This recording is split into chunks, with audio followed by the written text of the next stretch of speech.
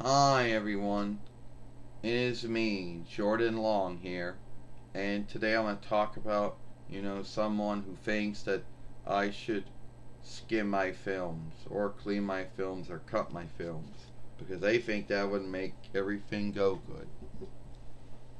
Well, we think that you should skim your films. You mean like cut my films or clean my films? Well, no, I don't think so. I like my films the way they are. I think that I put enough work into them the way they are. And look, my films have come a long way from the early days of it. I'm filming in 1080p HD.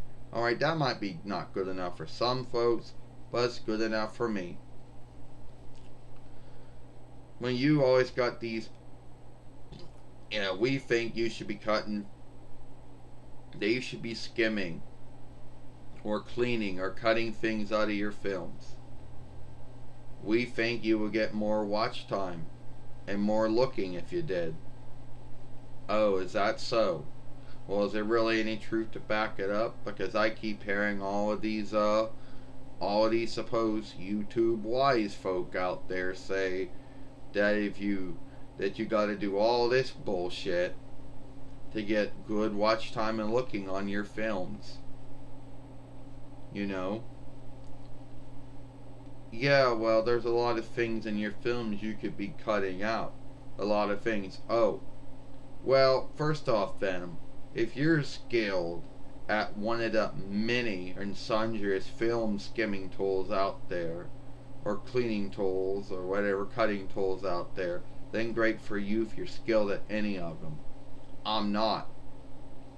And I'm not going to. Because I like my films the way they are. I like how I make them.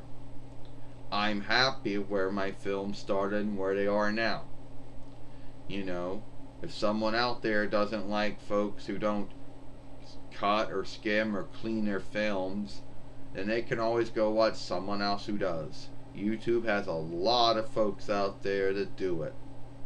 Does that make their films greater than my films and anyone else's films? No. It does not. Yeah, but they get more watch time. They get more looking.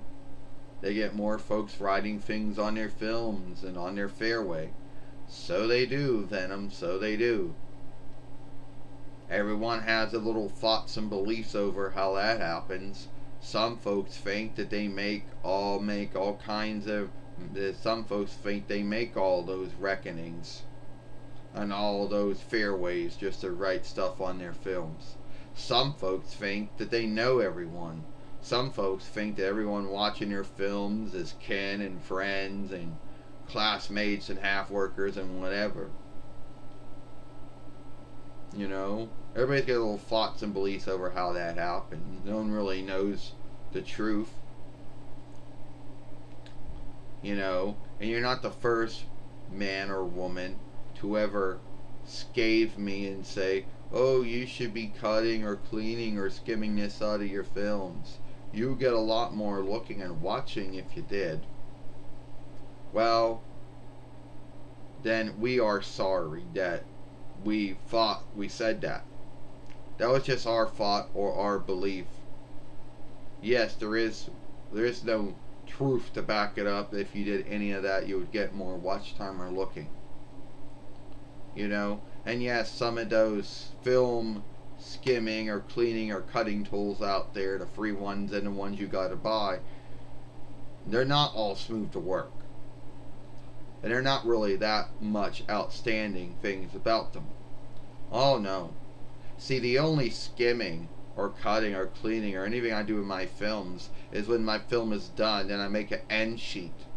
And that's the only thing the YouTube one seems to be good at. Well, we're sorry about that. Forgive us. It's alright, Venom. I forgive you. So that was me talking with Venom about his belief over how I should cut and clean and skim my films. It seems to be a belief of some folks out there that you should do that. But if you like this film, follow me over here at the Jordan Long Show, which is the name of the fairway. The handle is the Jordan Long Fairway. What's the other film I made yesterday over here with Alicia Campbell, the 2 Ford Yellow Keeper with New Year goals. New Year goal. Jordan Long, and I'll see you later. Bye.